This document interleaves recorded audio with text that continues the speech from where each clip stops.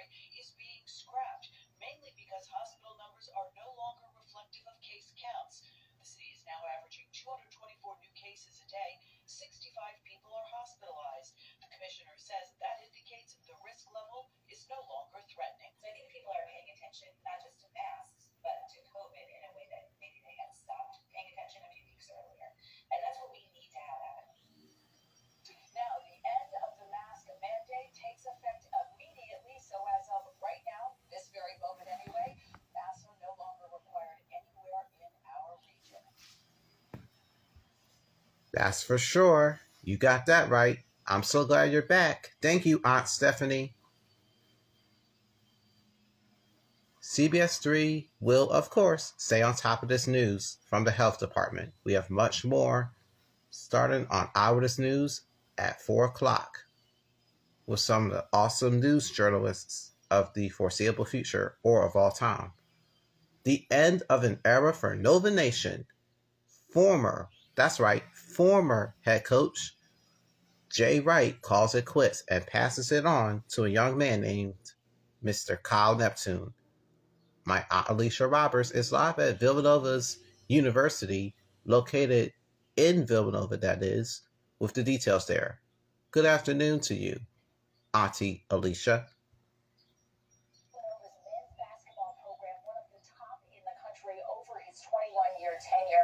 Today, Jay Wright, though, for the very first time, opened up about why he decided right now to end his time as head coach here at Villanova, and when he knew that it was really the right time for both him and his family.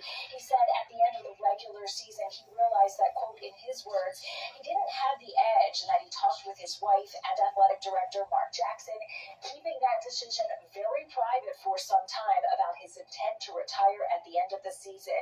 Wright also said that while he, quote, knew he wasn't necessarily at the top of his game at some point during the season, he had comfort in knowing that his staff was, something that he teared up over several times during today's press conference, knowing that he could leave this program in the hands of so many great people here who would carry it and take care of his players, including new head coach Kyle Neptune. Wright said the hardest part, in fact, is keeping this so close to the vest and not being able to tell his players during the season. Here's Wright getting emotional about talking about his time at Villanova and what this institution has meant to him. Accolades or, winning games, it's not as big as just being the coach at Villanova. So we've been a part of a great tradition, and we've been blessed to be the head of that tradition for 21 years. We're very proud of what we did. But most important is about going forward. And what we're most most proud of is look at these guys down here. These guys are ready to take this program forward. On a very personal note, Jay Wright, one of the classiest guys you will ever meet in the game of sports. You can meet him one time, and he will remember you the next time that he sees you. There was a lot of questions as well for Wright today about what is next. He says he honestly hasn't made that decision, but he did talk about how important it was to complete the job here at Villanova, saying that great endings lead to great beginnings. So perhaps leaving the door open for something next. Kyle Neptune did work under Jay Wright for 10 years. He spent the last year as the head coach at Fordham.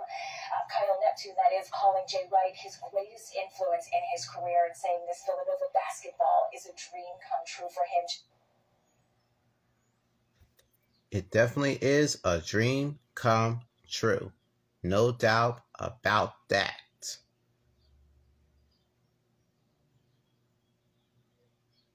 Thank you, Auntie Alicia.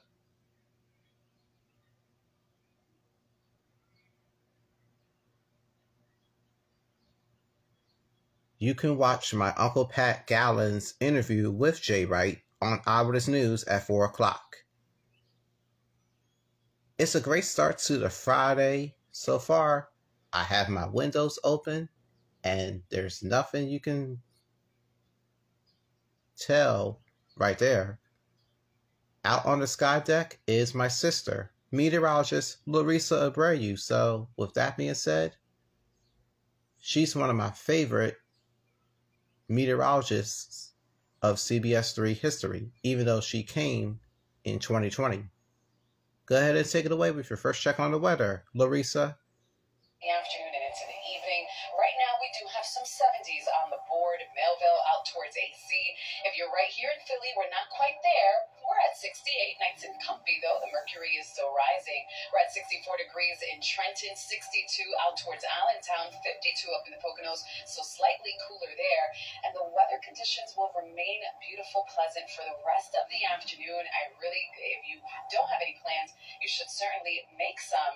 And with more on what you should do, I'm going to go ahead and send it over to my... I'm glad you're doing very fine with the first check on the weather there. All right, Larissa. See you inside for your 7-day forecast. Thank you so much. And now we're going to go and switch gears and go directly to my Aunt Tammy Souza, all ready to go roller skating. She's one of my favorite meteorologists, too. What's up, Aunt Tammy?